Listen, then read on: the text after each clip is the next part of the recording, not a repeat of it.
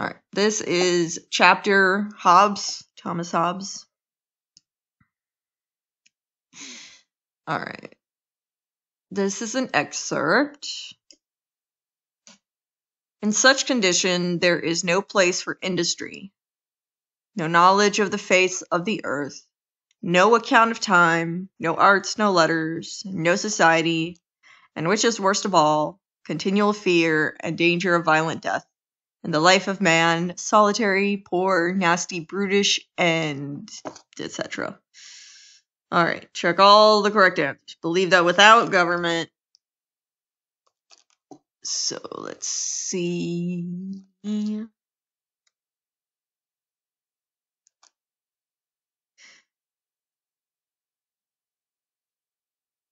Is it up here too? Intentionally.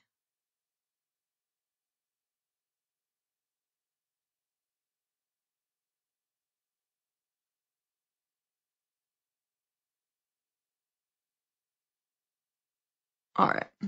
So without. Basically anything bad gets checked. So that one wouldn't have spare time to make things. Yeah, people would constantly fight. Yup. Yup. Alright. So we've got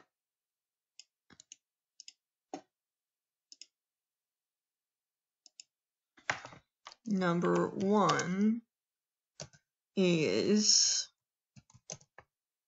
multiple checks. So everybody would have a right to everything.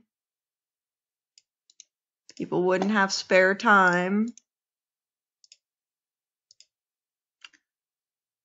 People will constantly fight because they'd be fighting over everything. And there would be a constant state of fear and danger. So this is, let's see.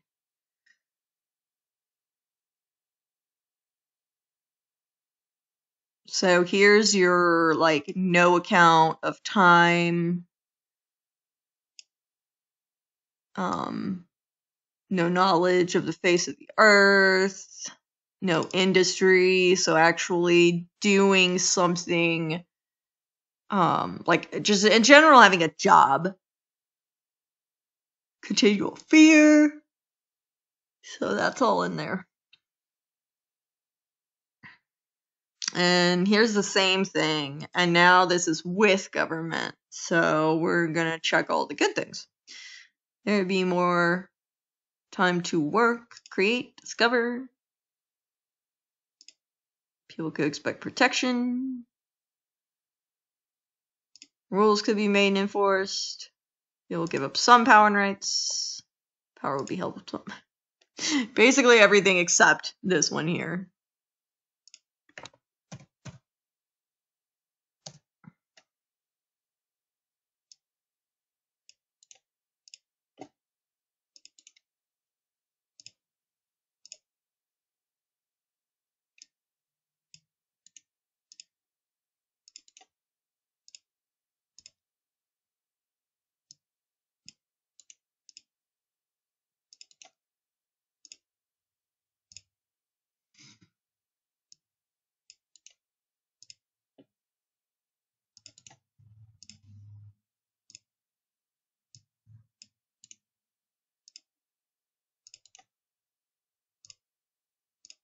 All right.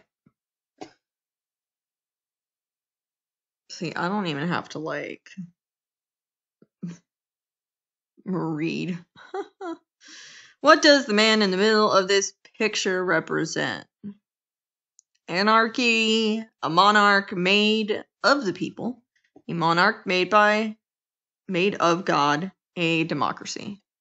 So if you look closely, there are little people in, it looks like scales, but these are little people in here. So it is a monarch made of the people. Do I actually have to read for this chapter? All right. What does it look like the person's doing? So we got a sword. Here's the town. Here's this, whatever that is. I have no idea. It looks like some kind of scepter. All right. He's going to run away. Nope. He's going to slay the villagers. Maybe. He's a blacksmith and is giving his giant sword as a gift. No. He's guarding and ruling over the city. Sorry. Yes. Yes, this is the correct answer. So, guarding and ruling.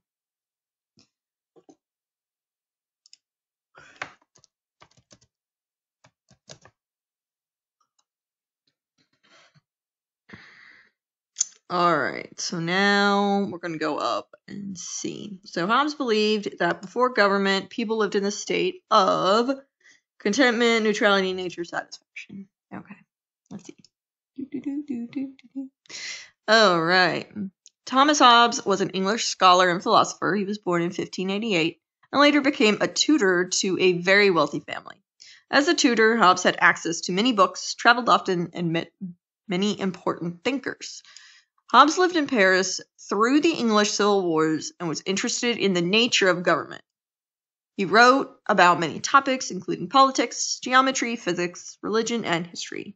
Hobbes was one of the many scholars who tried to answer the question, why do we have government? Hobbes saw humans as naturally selfish and quick to fight. He believed that before there were governments, people lived in a state of nature. In a state of nature, everyone had a right to everything. In order to get what they wanted, people would always be at war with everyone else. Nobody would produce anything like inventions, art, or even crops or tools because they would be afraid other people would take them away. Hobbes didn't paint a very pretty picture of life without government.